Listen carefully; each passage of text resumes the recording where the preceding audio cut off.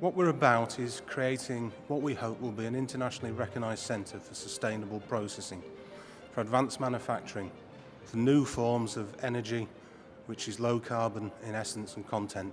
In less than 12 months, this space will be the 10-ton Industrial Biotechnology demonstrator facility. It's about making things more inexpensively, greener, faster, better, both the processes and the products. We aspire to be world-class, because without being world-class, we can't offer things to companies. We have an aspiration of being one of the 4 dots on the world map, so that when you are thinking about where you want to work, you automatically think about the Centre for Process Innovation. The National Industrial Biotechnology Facility extension will take place in here. When we've built this facility in here, we'll have invested over £55 million in assets to let industry develop the next generation of products and processes with us. Fundamentally, we see industrial biotechnology as a route to unique products. But it's really only over the last few years that we've recognised that industrial biotechnology has a real potential to be a disruptive technology in our core markets. And that being the case, we'd rather be involved in the disruption than be disrupted by it. I think that it's now clear that industrial biotechnology is vitally important to the future economy of the UK. I believe that the products and processes are central to securing sustainable development in the 21st century. So we're building up facilities to give scientists and businesses the space and the time to test out novel solutions to previously intractable problems. We talked about the plug-and-play facilities.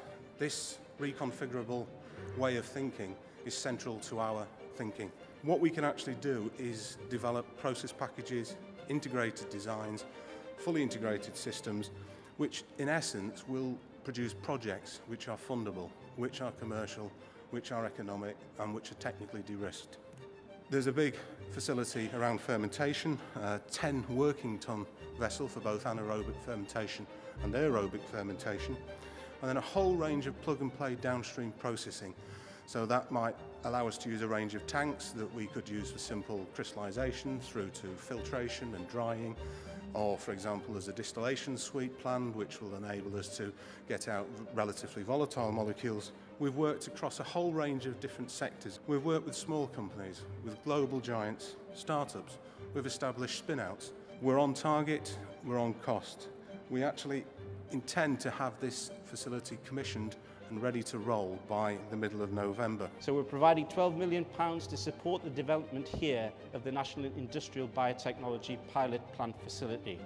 It will enable UK firms to develop and scale up novel manufacturing processes for the production of high-value added chemicals based on biotechnological techniques. The risk averseness of the industry would say that we need baby steps, we need capability to develop and introduce and do experiments to actually prove the market rather than take a big challenge and change.